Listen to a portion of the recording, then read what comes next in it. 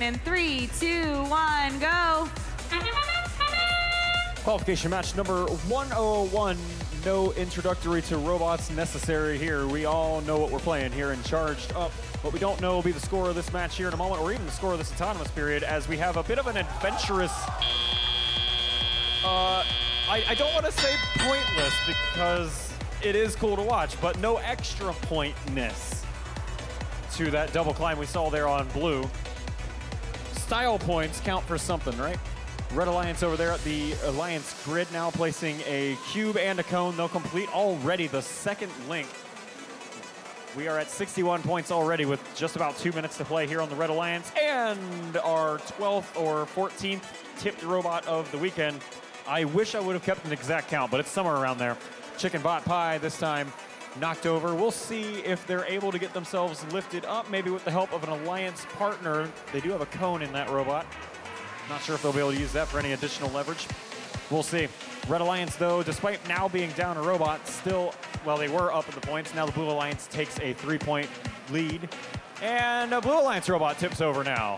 That's going to be our rookies over there, Mechanic Storm, knocked over. So now we'll play some 2-on-2 action with our remaining robots that we hope will remain on all 4 or 6 or 5 or however many wheels we have. 80 points on the board for blue, 77 on the board for red. 2 links formed on either side of the field. There's the tiny little machine of the East Bots out of Chapel Hill, North Carolina, making their way across. Link, yes, formed on the far left node on the middle row of that Alliance grid, and then followed up immediately by Millennium Falcons placing another cone right above it there on the top row, and that completes the 4th link for the Alliance. They need 1 more for the sustainability bonus rank point. 106 to 101, your score. 30 seconds left to play in the match with that end game whistle sounding. Blue Alliance, first one to get our sustainability rank point here in this match. And they are not stopping there. In comes Millennium Falcons. 1 more cone going airborne. Here's a cube going low, courtesy of Eastbots. 6 links formed so far, and I thought that was where it was going to end, and then I would be wrong.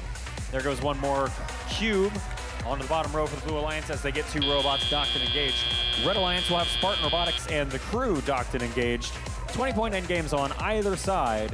150 points to 133, all 6 of the available rank points in that match accrued by either side. The highest ranked team out of that one there, that's the Eastbots. They came in ranked 14. Those 4 rank points